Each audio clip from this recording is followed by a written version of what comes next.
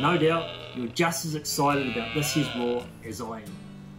Like so many others, I've cleared my calendar and I'm really looking forward to it. Hey there, it's Tim Gale, General Manager of the Game Animal Council. Now the good news is there were so few males harvested last year due to the level 4 lockdown restrictions. There should be some really good quality animals out this year, which should make for some outstanding hunting.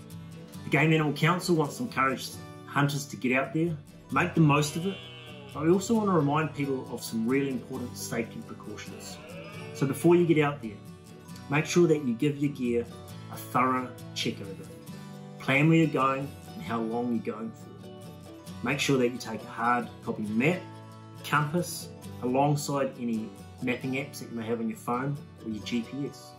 Make sure that you look at the long-range weather forecast and plan your trip around that. Make sure that you tell a family member or a friend where you're going. Write it down. While you're out there, carry a personal locator beacon, make sure that you've registered and tested it.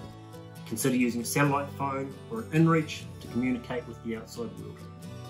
Now slips, trips and falls, they can happen to the best of us and one of the main causes of injuries and fatalities. So just be really deliberate in planning your route and careful in the steps that you take. Being autumn, the weather can change rapidly.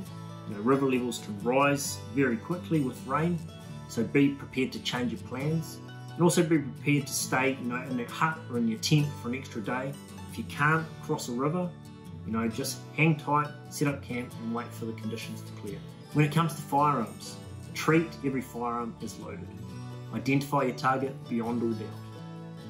This is about confirming more than just one part of the animal.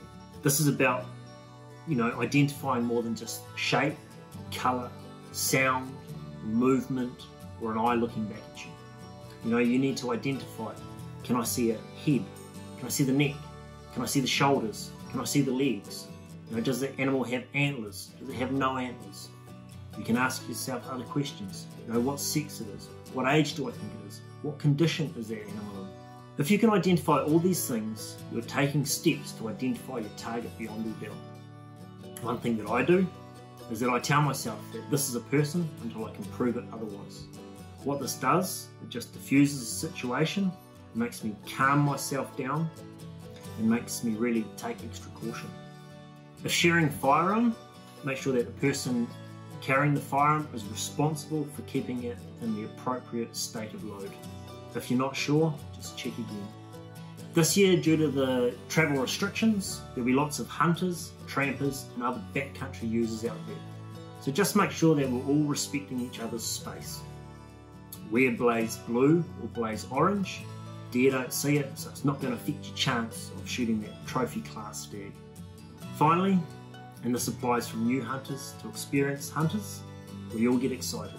I understand, hunting is an exciting activity, but excitement and over-eagerness can lead to mistakes. So slow down, be deliberate in your actions and calm yourself down.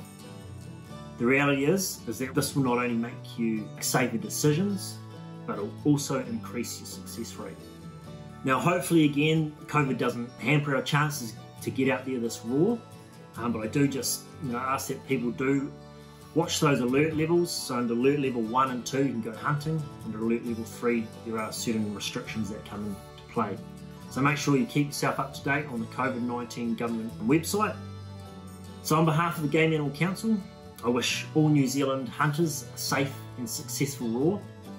It's my favourite time of the year. It's a time of the year that I absolutely love and I've been looking forward to it. So get out there, enjoy it, and most importantly, stay safe.